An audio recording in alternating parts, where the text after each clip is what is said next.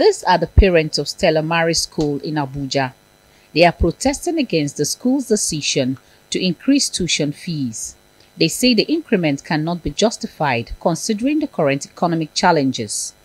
Some say they have made efforts to dialogue with the school, but it all went on deaf ears. Generally, because we are used to that formula of at the beginning of a session, they tell us what we pay, a breakdown of what we pay for the rest of the year.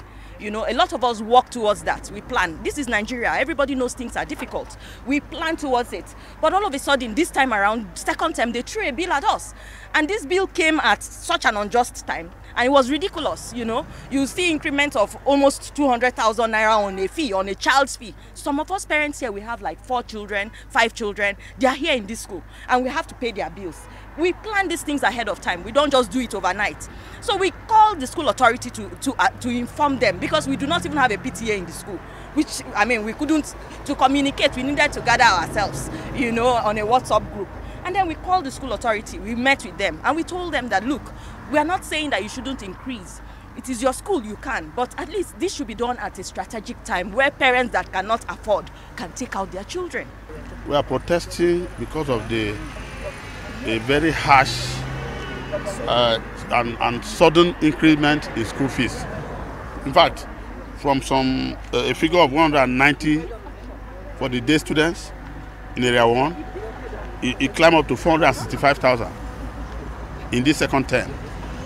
And then for children who are in the JS3 and the SS3 class, the examination class, they are entitled to pay 2 terms fees in advance.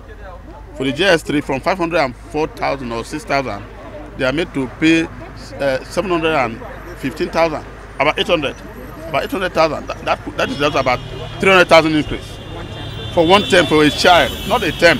The 2 term school fees, because they pay examination class, second and third term are paid together, and they are enjoined to pay at once. Parents are stakeholders in any school. You understand? This is not a big deal. We just need dialogue. And parents have tried to communicate. Yes, school fees is your school. We know what's happening in the country. You have right to increase, but not at this time. The timing is actually wrong. Parents plan, they pay for the whole session.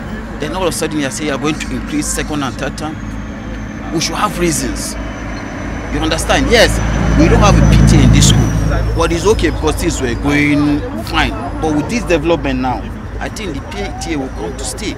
They want the Nigerian government to ensure private schools are checked to avoid schools taking decisions without consultation. The management of the school declined comment. These parents will be hoping that the school authority will consider their plight and reverse its decision. Punarimam Benjamin, Arise News.